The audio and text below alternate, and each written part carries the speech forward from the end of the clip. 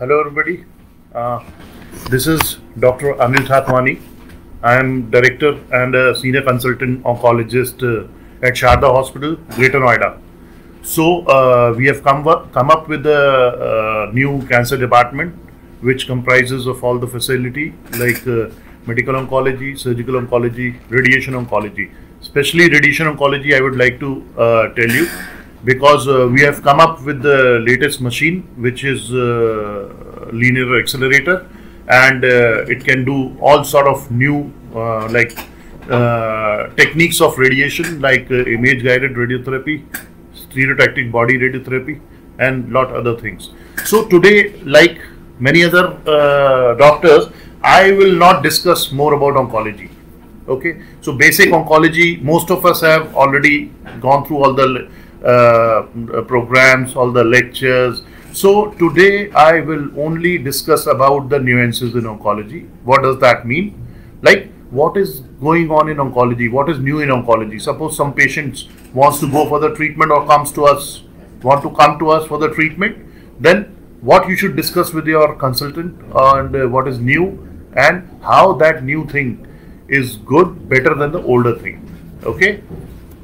So before jumping on the nuances, first of all, I would like to tell you what exactly the cancer is. Cancer is an uncontrolled growth of the cells. Basically, what happens like in our body, the cells are being divided. They are being multiplied in the controlled manner. So whenever there is a lesion anywhere in our hand or anywhere in a body part, then that number of cells are only manufactured by our body machinery, whatever are the required. But in cancer, what happens? This control is lost due to certain mutation or any other defective mechanism, which is beyond the scope of this talk. So what happens in that? The cells start multiplying at the uncontrolled manner. They makes the lump, and it creates trouble in a body. So that is why the tumor can be of two types. It can be the benign, which is non-destructive. Okay, until and unless there are symptoms, there's no need to do any treatment of that. And other is a malignant one. What is malignant tumor? Malignant tumor is like the tumor which is made up of that type of cells which has invading properties. Like it crosses the barriers and goes in the lymphatics, goes in the blood vessels or circulatory system, and it spreads to the other part of the body. Like it can go to the brain, it can go to the bones, it can go to the liver, it can go to the spleen. Like name the body part, it can go anywhere, and it start troubling that area. Suppose if it goes to the liver, it will cause jaundice. If it goes to the spleen, it will cause pain or bleeding or like many other problems. Or if it goes to the brain, it will cause the seizures and all. So wherever it will go, it will create symptoms depending upon the work of that organ. Okay, so these are the type of tumors like malignant and benign. And now where is the fault? Basically, two types of genes are present in the body who are controlling the multiplication of the cells. One are the oncogenes. Oncogenes, usually in the normal humans, it is in an inactive form, but when there is a mutation, it becomes active, and it gives the signals to start it gives the signals to the body to do the uncontrolled multiplication of the cells. And the other type of genes are the tumor suppressor genes. They are always active in the normal humans. And what happens, like tumor suppressor genes, when they are inactive, then they stop suppressing the tumor, and tumors the cells start dividing in the or they start multiplying in the rampant way. So these two type of genetic mutations are there, which usually causes cancer. So now let us come to the first part of our talk, like, is cancer preventable in nature? So a lot of patients comes to me. They usually ask, Dr. Anil, like this if they are suffering from the tumor, they ask me, was it preventable? I would have done anything to prevent that tumor? So this is a very important question and very commonest question. usually patients are asking from me, and even when I'm going for my talks, normal humans are also afraid, because you know that every human is at equal risk for getting the cancer. So everybody is concerned, like, is the cancer preventable in nature? So I'll talk regarding this thing. So yes, cancer is preventable.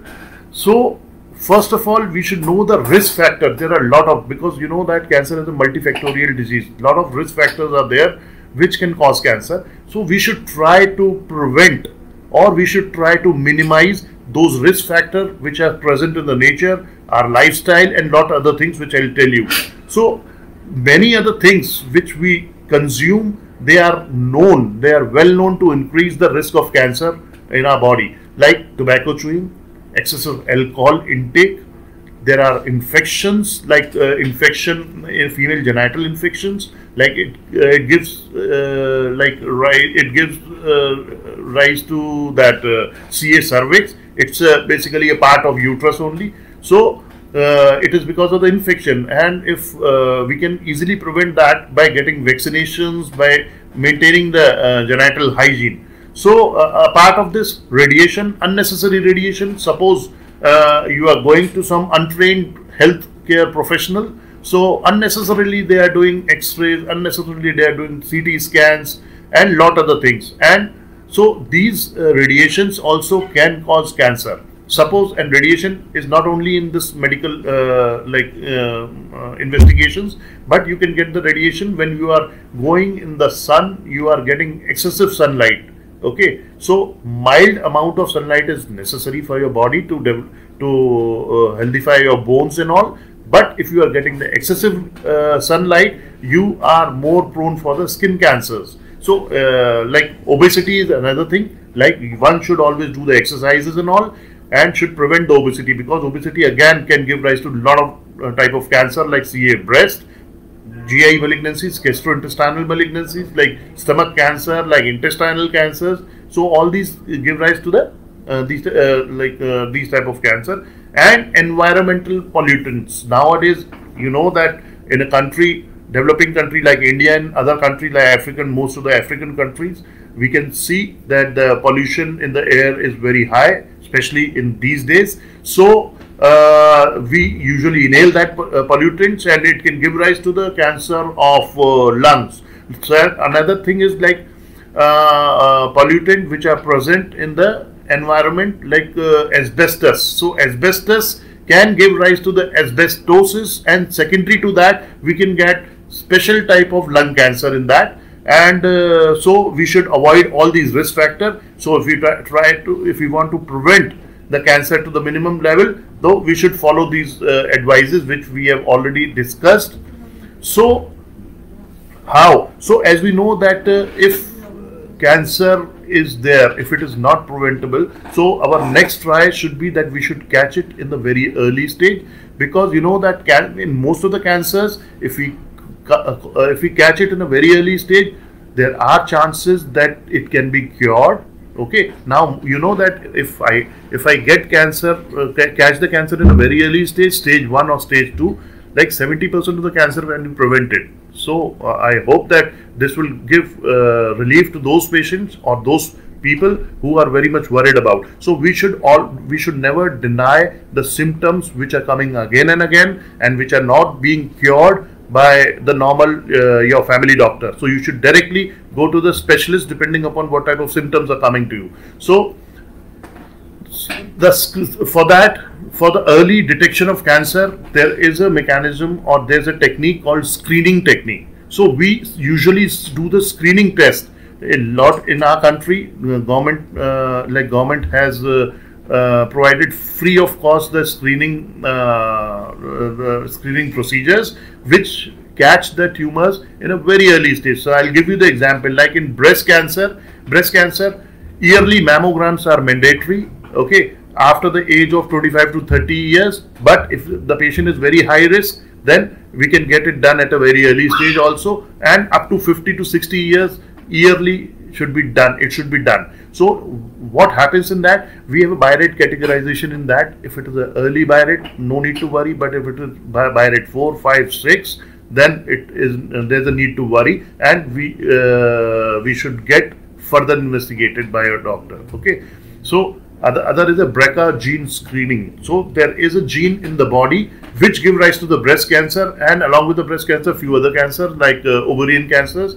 So usually we do this screening in BRCA screening in a high risk females, like the females in who has a family history of breast cancers, or who has a family history of early breast cancer. So that type of females should undergo this BRCA gene screening, although there is some drawbacks also because it's a very costly test.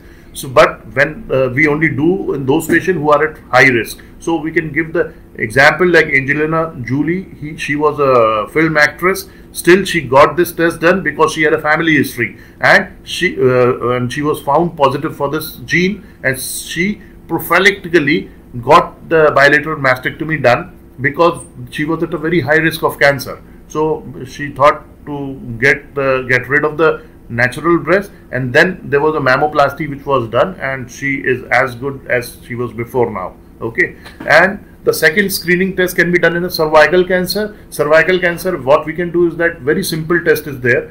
Pap smear, it is known as a pap smear. We take only the smear through the front passage of the female, and then we just see it in a slide. If we can see the abnormal cells, then we undergo further investigations. If we don't see the abnormal test, no need for further investigation. And this the cervical pap smear is done usually once in a year, and it is usually recommended after the age of 15-16 years and goes up to 50 years. Again, the lung cancer, in the lung cancer it is nowadays very common because of the smoking, because of the pollutants in the air. So in lung cancer we usually we avoid doing screening, but in a high risk patient we can do the LDCT, low dose CT scan we can do, and we can try to catch the tumor in a very early stage so that it is curable. Again, the prostate cancer, there are certain tumor markers like PSA, prostate specific antigen, which by taking the 5 ml of blood we can measure it. Okay, so if it is increasing very rapidly, which is known as a PSA velocity, so it is a sign that patient may suffer from prostate cancer. Immediately we undergo that patient with further investigations. So again, this is another screening test. If it is found positive, then we can start treating and we can cure the patient. Again, if we come to the colon cancer, like GI tract cancer, what happens in that? Again, the screening test is some tumor markers like CEA, carcinoembryonic antigen, and the other screening test can be occult blood testing also. Like we can test the blood in the feces of the patient. If it is positive for the blood, then we can undergo colonoscopy and further test. So this was about the screening test, which will help us to detect cancer in an early stage and will help us to cure the patient, and indirectly will help us to prevent the disease. So this was now we come to the vaccines. Now vaccines, we have developed vaccines in few cancers which can prevent a patient getting cancer. How? So as we know that a CA cervix, like carcinoma cervix, cancer cervix, which is in a female genital organs, usually most of the time it is caused by the infection of human papilloma virus. It's a type of virus. If the female is infected with that virus, then she can have 50% more chances of getting cervical cancer as compared to the normal female.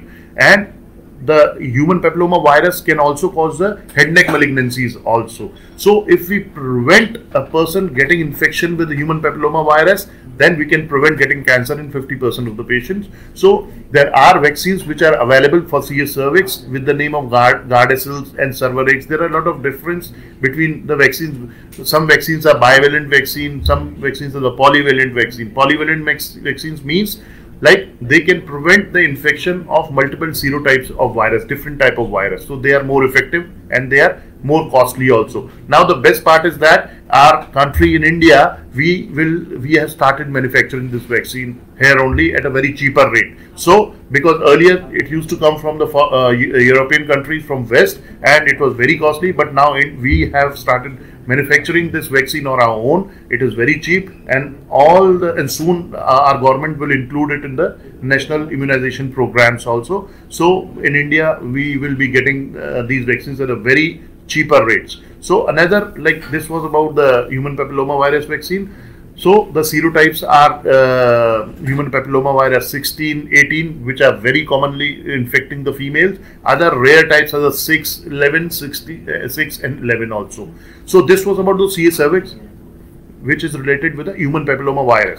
So now we come to the hepatocellular carcinoma, cancer of the liver.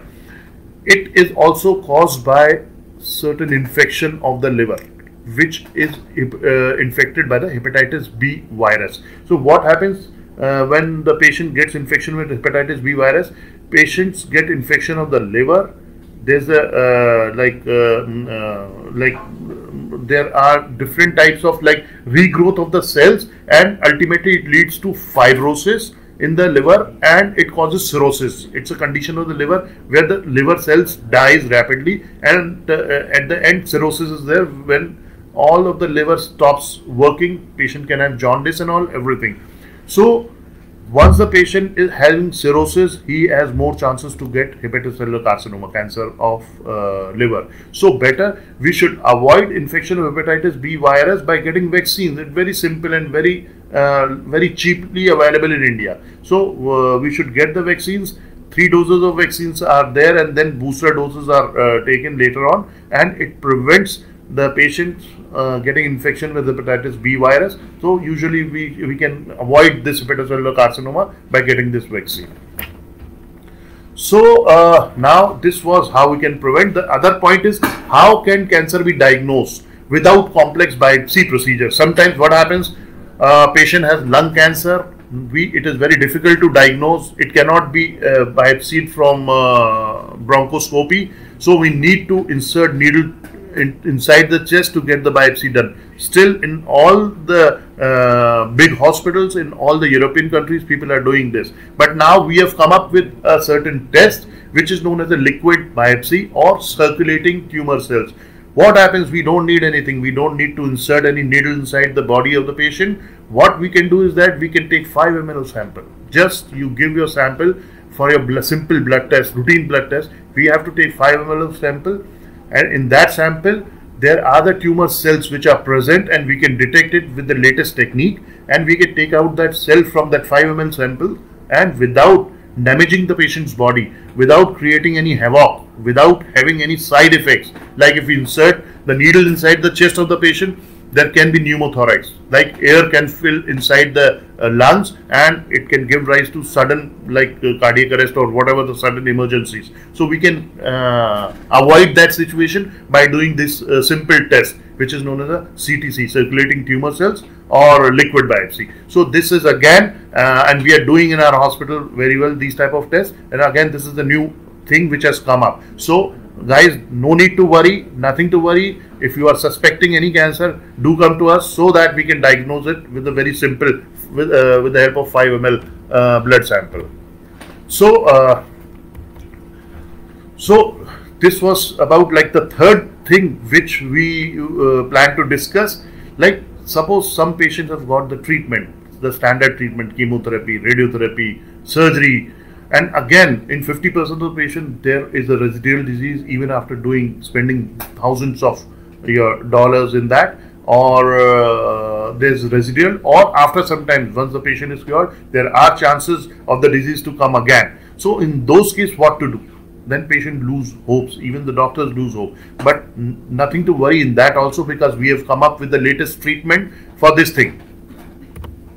So if we see the medical management, now we have come up with the new drugs which are on the target therapy. Now how exactly it works? So target therapy, what it do, how it is different from the chemotherapy. Chemotherapy, when we were injecting it, it was acting in whole of the body. Okay, and after acting in the whole of the body, of course it was killing the tumor cells, but along with the killing of tumor cells, it was also killing the normal organs also, and because of that there were a lot of side effects in the patient, and patient used to feel weak and a lot of things. But now we have come up with the targets and target therapy, although they are a bit costlier than the normal chemotherapy, but they have a very good results without having the side effects or very less side effects. Okay, the other category of drug is in hormonal therapy. So hormonal therapy, again, Most of the hormonal therapy, they have minimal side effect, because usually we just manipulate the hormones which are present in the body, which give rise to the cancer. Like in a prostate cancer, the male hormone androgens,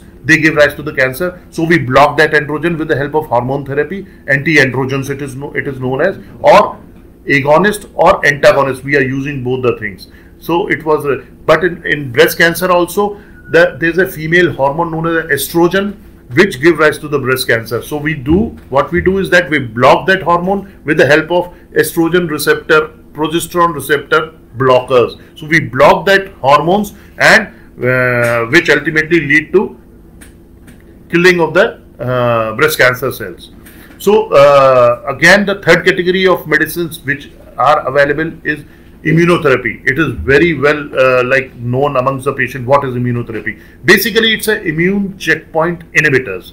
What happens in that? Suppose we have an immune system which fights with the normal tumor cells, but sometimes tumor cells becomes more stronger than the immune system. So our immune system becomes weak. So why it is weak? Because if it is strong in the normal patients also, then what will happen? It start damaging our own body. So that is why there are the checkpoints which are there, which checks the immune system to be in the limit. But when cancer is there, then what we do, that immunotherapy, it inhibits the immune checkpoints. That is why they are known as the immune checkpoint inhibitors.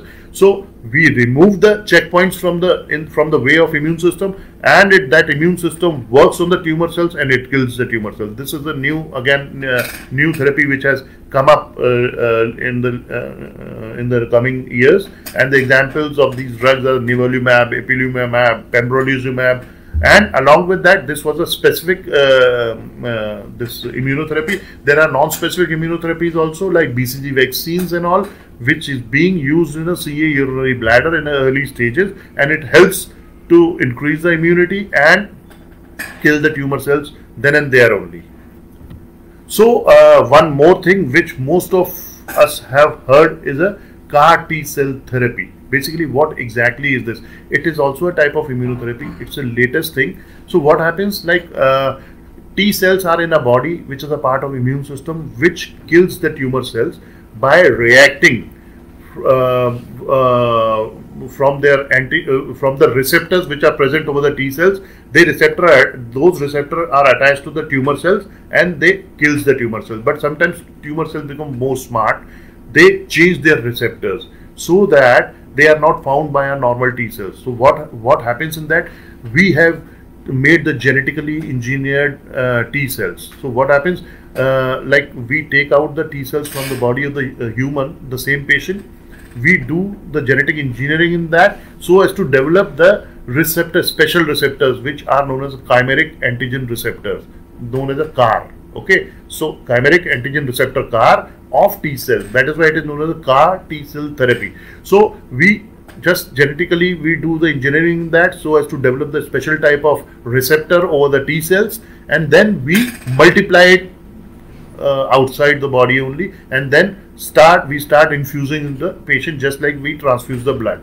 When we start infuse, then it kills the tumor cells, and it works in a very great way. Although not in all tumors, the research has been done, but research has been done in few tumors like non-solid malignancies, most of the leukemias, lymphomas, multiple myelomas. So, and there are a lot of more work is going on internationally and in India, and we are waiting for the things to come up in a better way. So this was about the medical treatment. Now we talk about the radiation treatment. Now what is new in radiation? How can we treat the patient who have already got all the treatment and they have got recurrence, or there is a residual disease? So these situations become tough for both for the treating physician and for the patients also. Okay, because already patient has got a lot of side effects after getting the treatment. So earlier, normal radiation was there, like conventional radiotherapy, 3D CRT. So now we have come up with an intensity modulated radiotherapy. We have come up with the image guided radiotherapy. We have come with the brachytherapy, newer techniques in the brachytherapy, and we have come with the stereotactic body radiotherapy, SBRTs, where we deliver very high dose in a very limited amount of volume of the tumor. So it's again the very famous amongst the doctors who are treating the recurrence or residual disease. So it can be done with the linear accelerator, which I told you in the start that we have come up with that machine, and we are doing these type of treatments. The patient who are not getting relief by getting treatment from other hospitals, they are coming to us and we are treating those type of patients.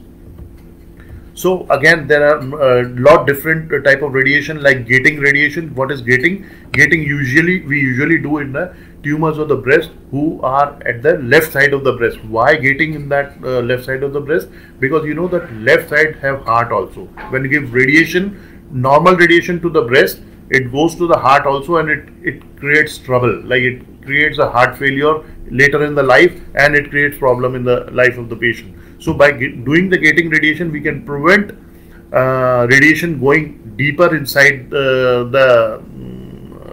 this heart, and we can treat the normal breast in those cases. So likewise, there are certain like electrons also. We treat the patient with the photons, but we can treat the patient with electrons also with the help of the linear accelerator. So this was the new thing in the radiation also. And thank you. And now if you have any questions, please let me know so that we can discuss.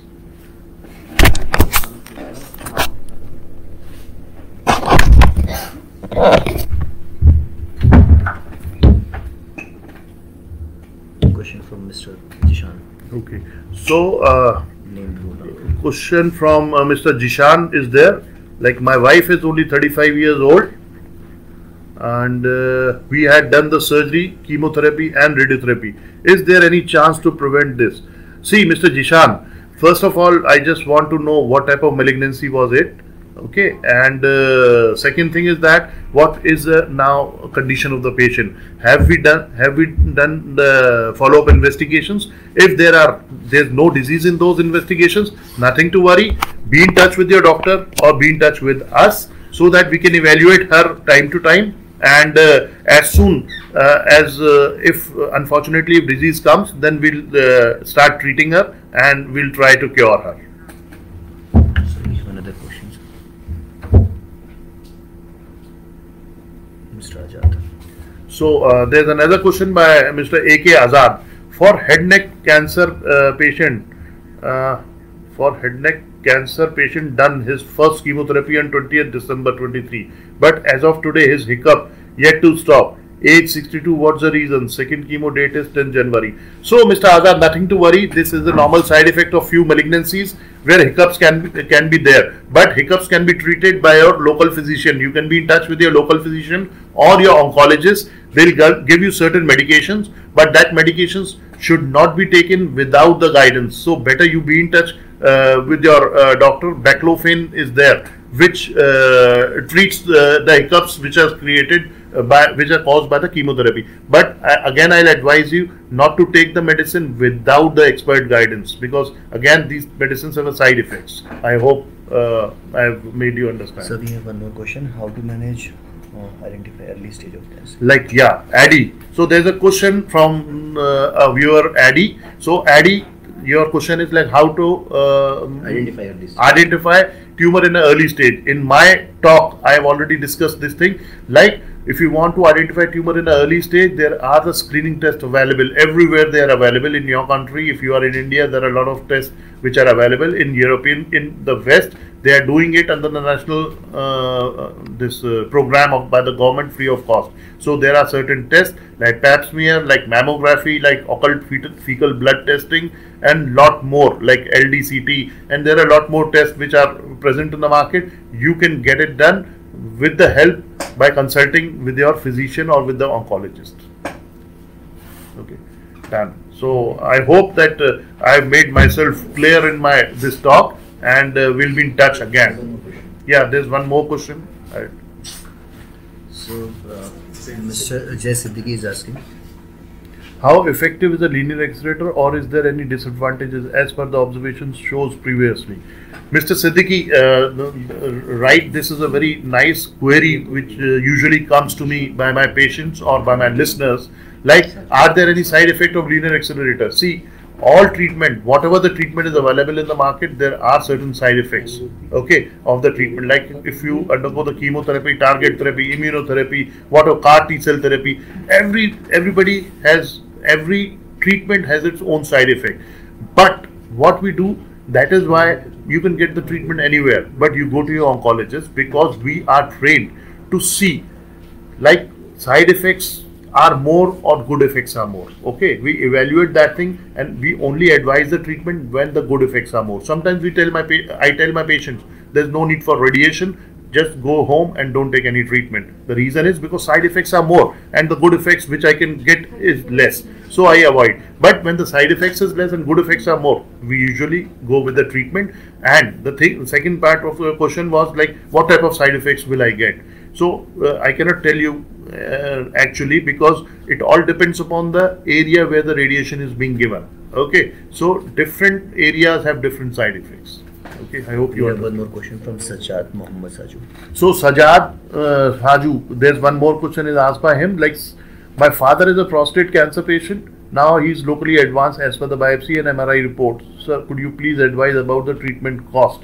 So Sajjad, see, basically metastatic prostate cancer, there are around 10 types of treatment. Okay, and what type of treatment I'll give to my patient will depend upon his health, will depend upon the different blood tests. So on this program I cannot tell you the cost, but we have lot of treatments where we can modify the cost. Like some cheaper treatments are also available and some better treatments are also available. So we usually decide by discussing it with the patient. We give everything to the patient, we tell everything to the patient, and then I leave on patient to decide which treatment he wants to get. But we have all types of treatment, and we can give it the cheaper price also, and we can give the better one also. So Miss Parveen is asking question from Bangladesh. So Miss Parveen, like, sir, my daughter is very sick every month, blood decrease, but report normal. So basically, this type of cancer, her hemoglobin goes down every time, and bone marrow is normal. So maybe it's not related to the cancer. Basically, there is some malabsorption, there can be some parasitic infestation, so she needs proper evaluation by the physician first. Okay, because if bone marrow is normal, nothing to worry. There is some normal thing which is not making her blood to go up. So better you go to your hematologist or the general physician, he'll solve your problem. Sir, one domestic question. So there's one more question from UP. Like, what is a basal and squamous cell skin cancer, and has the skin grown deeply into the skin? Has it spread to the nearby area or to other parts of the body? So basically, you know that our skin has different layers. Okay, the upper is a squamous cell. There are certain cells which are basal cells also, the deeper one. So the cells which are multiplying depends. Like if there's a basal cell carcinoma, so basal layer is multiplying. If squamous cell carcinoma, the superficial cells is multiplying. So if we catch it in an early stage, it will be, most of the time it will be localized only, and only surgery can be done in these type of cases, and there's no need for any chemotherapy or radiotherapy in those cases.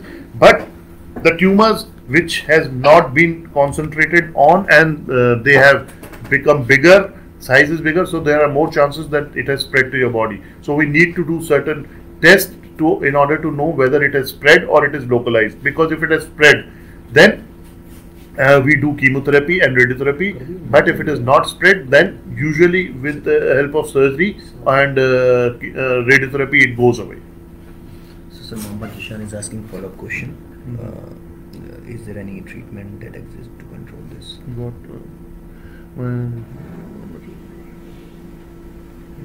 He's asking follow-up question. So, one more patient who asked previous question, like his wife has a metastatic breast cancer, it has spread. So in Bangladesh, the doctors have told that there's only the palliative treatment. But we'll have to see the patient. There are a lot of treatments which are available now for the advanced cancer also. We'll see the patient and definitely we'll give the best of the treatment which is available in the world here at Sharda Hospital. Thank you. Like you mentioned, if you keep asking a question, we'll reply next session. So now my request to all my listeners and all my viewers is to keep asking the question, and we'll reply there on the digital platform independently to all the patients. Thank you and take care.